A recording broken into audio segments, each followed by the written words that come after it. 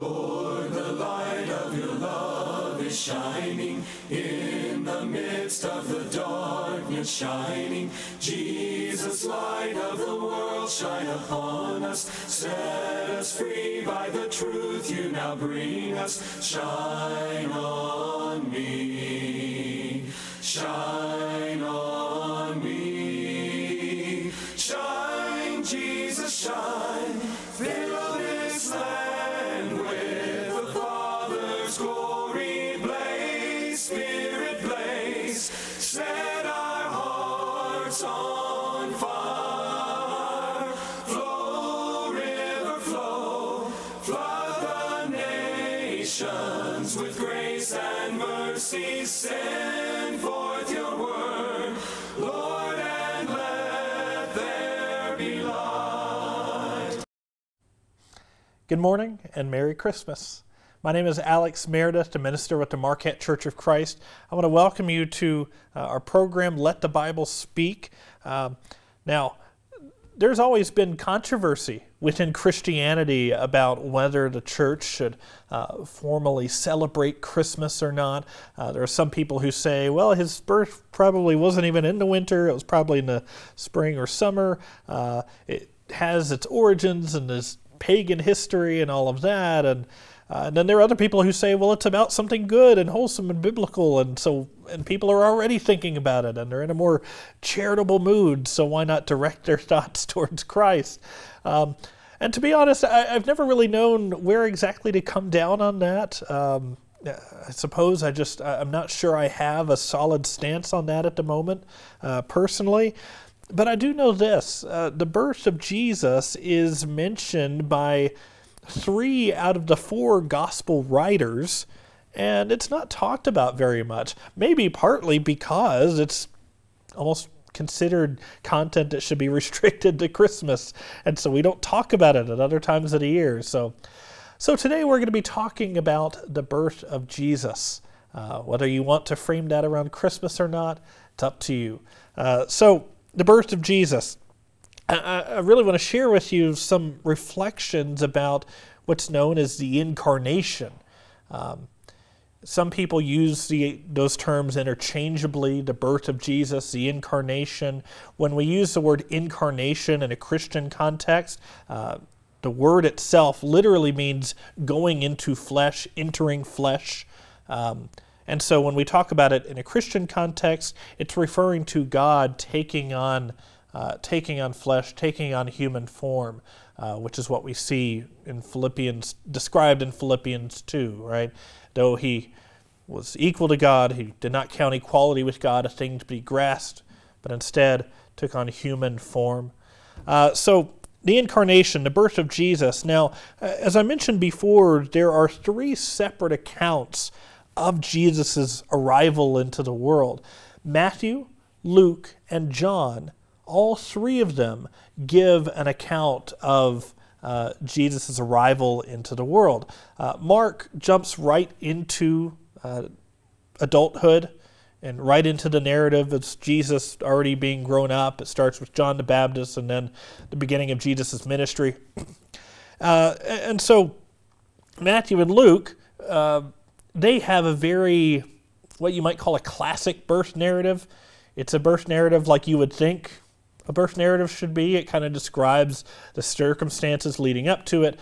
John is a little bit different. John does cover the arrival of Jesus into the world. I'm not sure if I would call it a birth narrative, though. It's a little different. So what I want to do is I want to take a look at each of these individually. We're going to read them and then just see what we can pull out of there. So let's start with Matthew. Matthew chapter 1.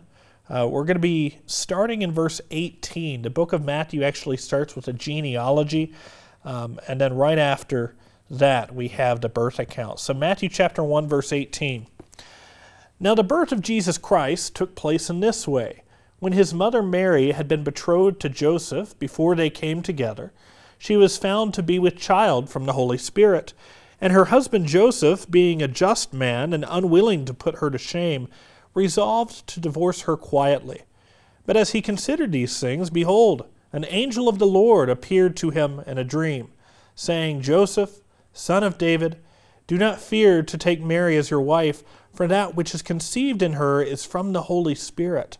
She will bear a son, and you shall call his name Jesus, for he will save people from their sins." All this took place to fulfill what the Lord had spoken by the prophet.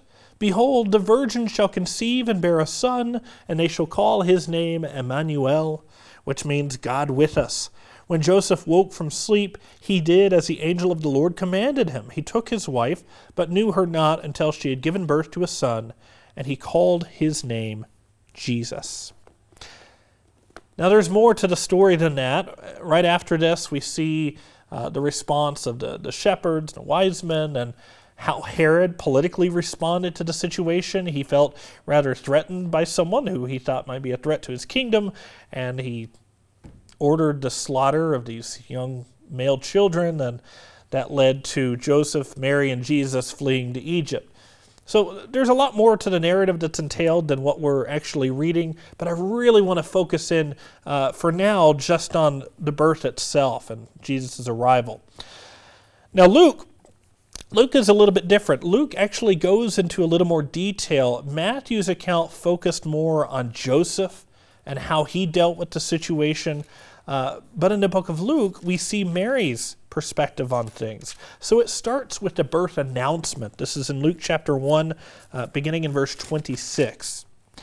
"In the 6th month, the angel Gabriel was sent from God to a city of Galilee named Nazareth, to a virgin betrothed to a man whose name was Joseph of the house of David. And the virgin's name was Mary.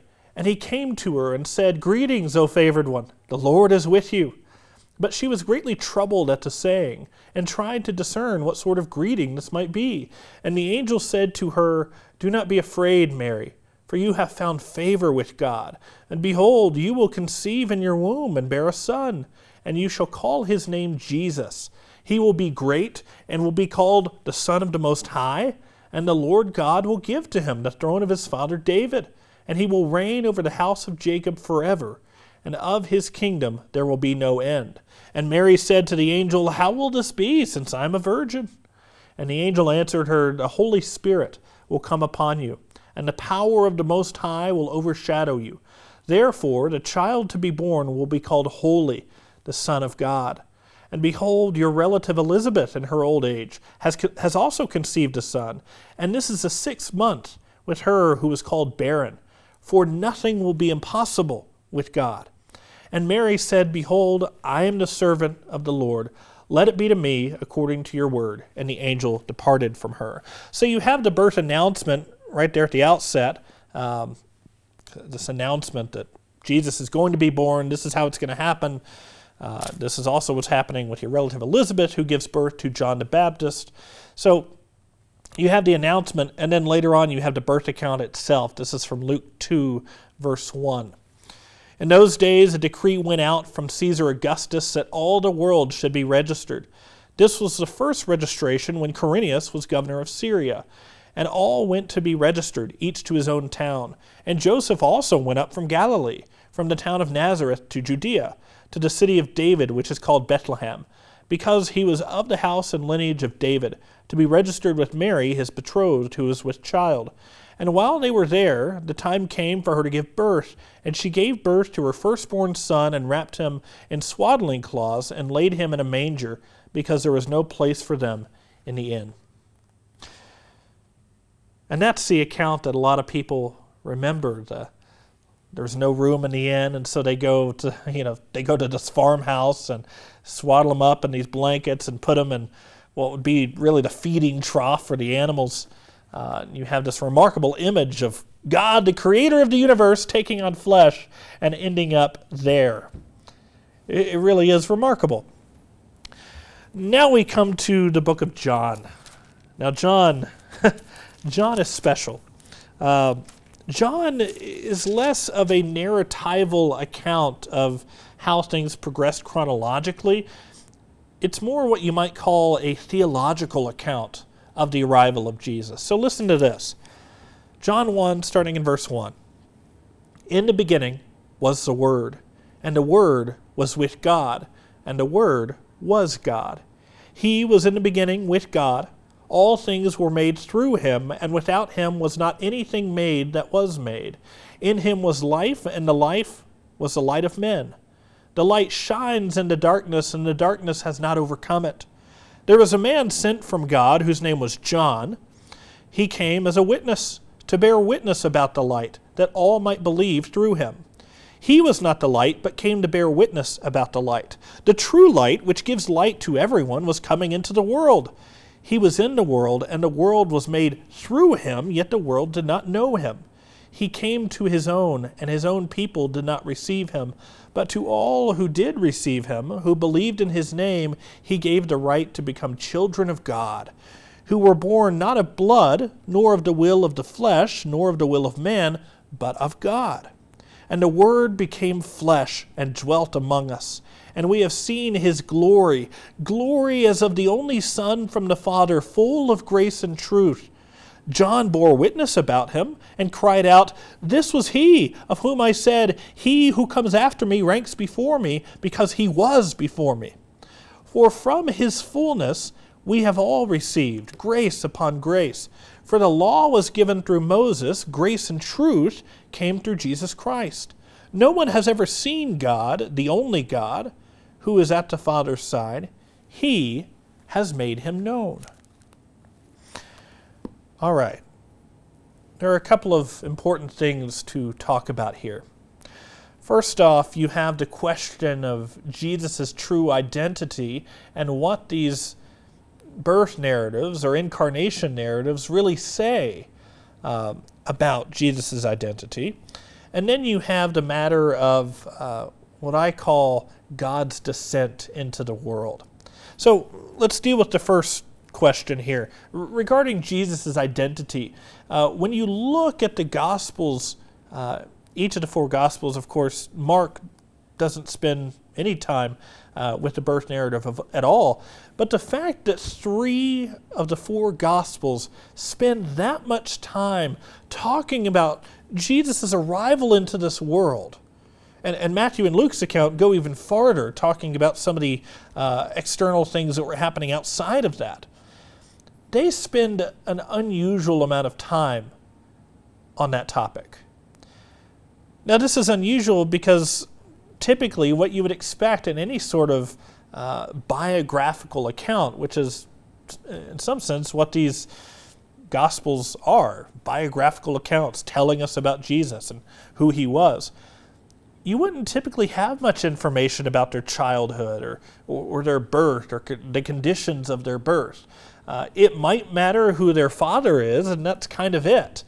But 3 of the 4 Gospels go in tremendous detail talking about the circumstances surrounding the birth of Jesus. Now, why is that? Well, I think it's because they're really trying to draw a direct line between Jesus' birth and the Old Testament prophecies about the arrival of the Messiah, the Christ.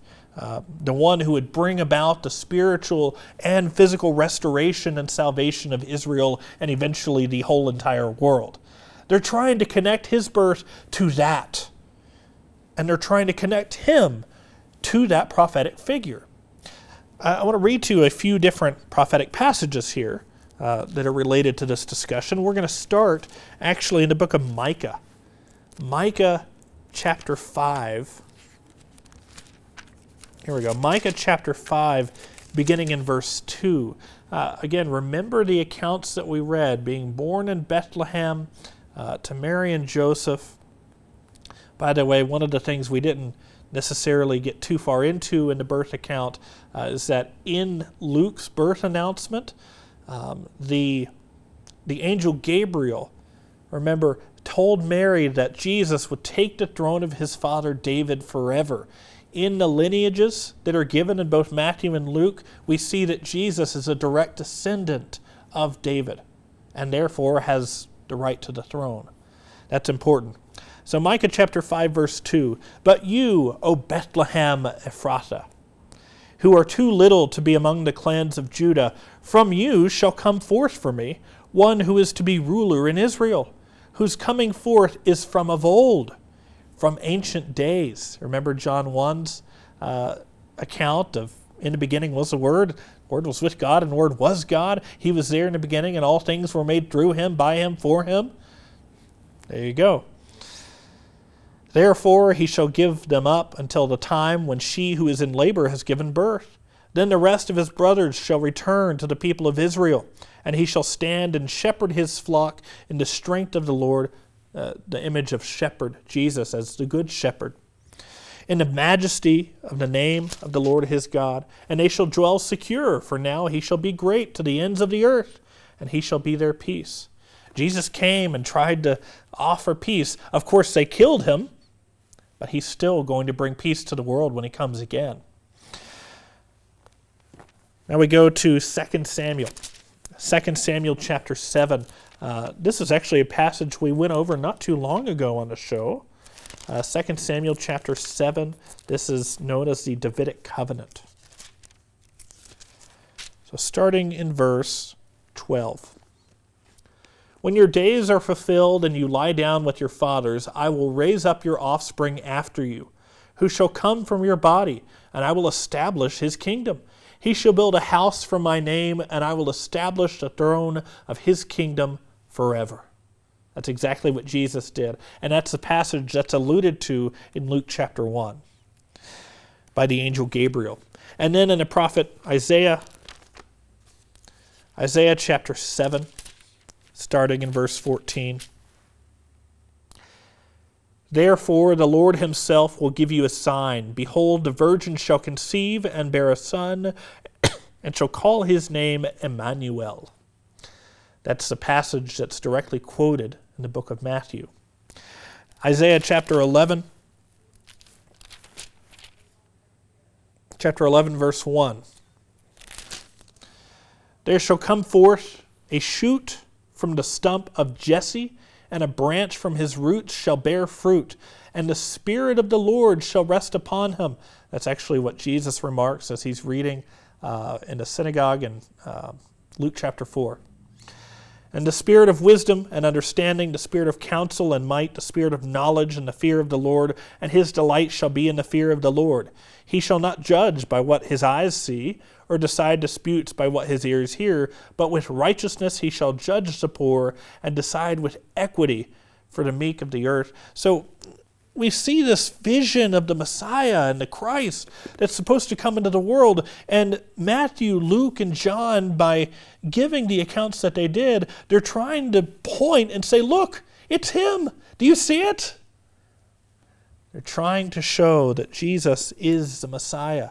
And these are just, this is a small sampling of passages. There are many more passages that deal with Jesus' arrival, his life, death, resurrection, his purpose, that tell us a lot about that connection and about who Jesus was and is. So the point here being that Jesus is clearly identified as the Messiah, as the Christ, as the bringer of salvation, and the usher of the new covenant. But that's not all, by the way, because when we talk about Jesus' identity, it's not just that he is the Messiah, the Christ, the bringer of salvation to Israel and to the world. Jesus is identified as God incarnate. Just like we mentioned the word incarnation earlier, coming into flesh. Jesus being God incarnate suggests that Jesus is God. He has this divine origin and this continued divine identity even while he was there on earth. This is what you see explained out somewhat in John's prologue, in John chapter 1, verse 1. In the beginning was the Word, and the Word was with God, and the Word was God. So you have this equating with God in nature and purpose. It's been debated over the course of centuries what exactly that relationship looks like. Philippians 2, though, tells us that he was in the form of God. He had equality with God, but he was in human form, right? So John chapter 1, the Word was God, and then John chapter 1, verse 14, and the Word became flesh and dwelt among us. So God came to live with his people. We're not going to get into a whole discussion about the metaphysical nature of the Trinity and that relationship between Father and Son, at least not right now. But the fact that God came down to live with his creation, to live with humanity, that is remarkable. I mean, that is just astounding. When you think about how things were back in the ancient world, especially when polytheism and false gods were really abundant, the mountaintops were typically considered the most holy places in ancient civilization, because that was, at least at the time, the closest that you could get to the dwelling place of God, or to the dwelling of the gods, so-called. The closest you could get to the heavens, to the divine realm.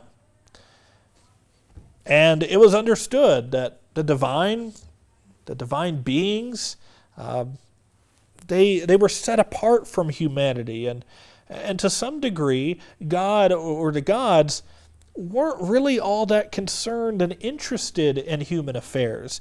Now, biblically speaking, I know this may sound shocking, but biblically speaking, it seems like there might be some truth to this. I don't think it's all true, but there's something to it. Go to Exodus chapter 19. Exodus chapter 19, and we're going to start in verse 10.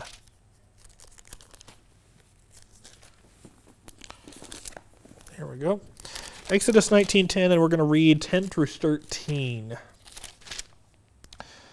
The Lord said to Moses, "Go to the people and consecrate them today and tomorrow, and let them wash their garments." This is when God was about to descend on Mount Sinai and give Moses the 10 Commandments. Verse 11, "Be ready for the third day, for on the third day the Lord will come down on Mount Sinai in the sight of all the people, and you shall set limits for the people all around, saying, 'Take care not to go up into the mountain or touch the edge of it. Whoever touches the mountain shall be put to death. No hand shall touch him, but he shall be stoned or shot. Whether beast or man, he shall not live. When the trumpet sounds a long blast, they shall come up to the mountain.'" Well, that's interesting. You have God descending on a mountaintop, considered to be one of the most holy places, and sure enough, there God will be. But he says, you need to draw a boundary. The Israelite people, they can't even get close. Why? Well, because they were sinful. They were tainted with sin. God is holy, and you are not. So stay away. Stay back. Don't get close. If you get too close, you're going to die being in the glory of God. It won't work, right? This is why there were physical barriers when we talk about the construction of the tabernacle and the temple.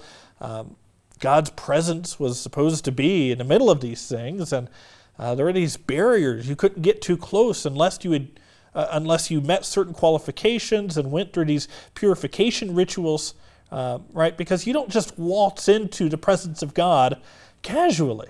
It's a big deal. 2 Samuel chapter 6. Here's an odd story. You have the Ark of the Covenant, which once again is supposed to symbolize the presence of God. The Ark of the Covenant being brought into Jerusalem, and this happens. This is 2 Samuel 6, verse 5. "And David and all the house of Israel were celebrating before the Lord with songs and lyres and harps and tambourines and castanets and cymbals. And when they came to the threshing floor of Nacon, Uzzah put out his hand to the ark of God and took hold of it, for the oxen stumbled. And the anger of the Lord was kindled against Uzzah, and God struck him down there because of his error. And he died there beside the ark of God." Now, why did this happen? Well, first of all, they weren't carrying the ark the way they were supposed to. They had it up on a cart on top of some oxen. The instructions, if you look back at Exodus, is that they had these long rods on either side, and you were supposed to have 4 people carrying it. Well, they weren't doing it right. And when it started to fall, he touched the Ark of the Covenant. Again, symbolized the presence of God, and he struck dead. Wow. Again, coming into the presence of God. It's a serious thing. After Adam and Eve had sinned, they were kicked out of the Garden of Eden, kicked out of the presence of God. In the Old Testament, man's sin made it impossible for God and man to peacefully coexist. Now here's the remarkable thing. All of that stands in tremendous contrast, in glorious contrast to the incarnation, where God not only descends into the midst of sinful men, but takes on mortal form, suffering at the hands of sinful men. And as a result of mankind's sin, there's something really telling there about God's character, isn't there? This doesn't sound like some far-off God who is totally unconcerned with human affairs. This sounds like one who is deeply invested in us. I want to read to you this passage from Philippians. I'm sure we've read it before, but it's a wonderful passage. This is Philippians chapter 2, verse 5. Have this mind among yourselves, which is yours in Christ Jesus, who, though he was in the form of God, did not count equality with God a thing to be grasped, but emptied himself by taking the form of a servant, being born in the likeness of men. And being found in human form, he humbled himself by becoming obedient to the point of death, even death on a cross. That sounds like a God that's invested in humanity. The incarnation, see, it's a representation of God's desire to be with us. It's a representation of God's desire to be with his creation, to be with humanity. It's a result of God's love for you, for me, and for everyone else. You probably know the passage, but I'm going to read this anyway. Once again, helpful to hear. John chapter 3, verse 16. And I'll actually read through verse 19. For God so loved the world that he gave his only Son, that whoever believes in him should not perish but have eternal life. For God did not send his Son into the world to condemn the world, but in order that the world might be saved through him. Whoever believes in him is not condemned, but whoever does not believe is condemned already, because he has not believed in the name of the only Son of God. And this is the judgment. The light has come into the world, and people loved the darkness rather than the light, because their works were evil. There's something about the incarnation that really is miraculous. And praise God for it. You might even say, Merry Christmas. It's been wonderful being able to spend this time with you. I want to thank you for inviting me into your homes on this morning. And I'm sure you may have other obligations and responsibilities. Hope you have a wonderful rest of the day. Hope you have a wonderful rest of the week. And hopefully I'll see you on New Year's Day. May God bless you. See you then.